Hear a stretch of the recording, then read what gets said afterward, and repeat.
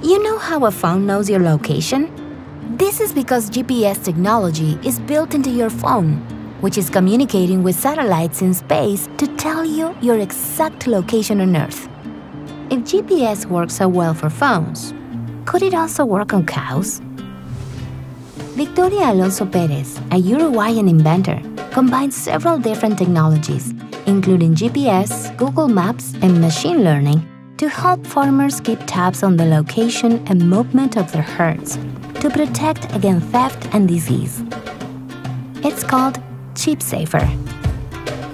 The animal wears an external smart collar that charges through solar power. The collar tracks the animal's movements and behavior and sends the information to an antenna that Chipsafer installs on the farm.